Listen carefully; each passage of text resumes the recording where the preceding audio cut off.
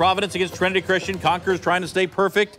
They were off to a good start, 21-0, but the Stallions get on the board. Gavin Nolan McFarland, the field goal. Providence trails 21-3. From there, a lot of Trinity doing what Trinity does. Tyrone Summerall in at quarterback finds Seth Bialik, who does the rest. Watch this run after the catch.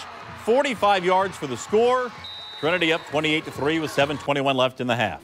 Then a little Trinity defense. Brooks Hicken trying to buy some time.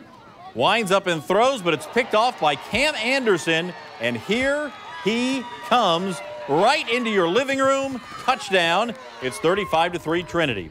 Before the half, how about a little Trayon Webb? What a run and what a player. We've been watching this young man for a long time, and he just keeps doing things like this. 74 yards for the score. Just can't get him down.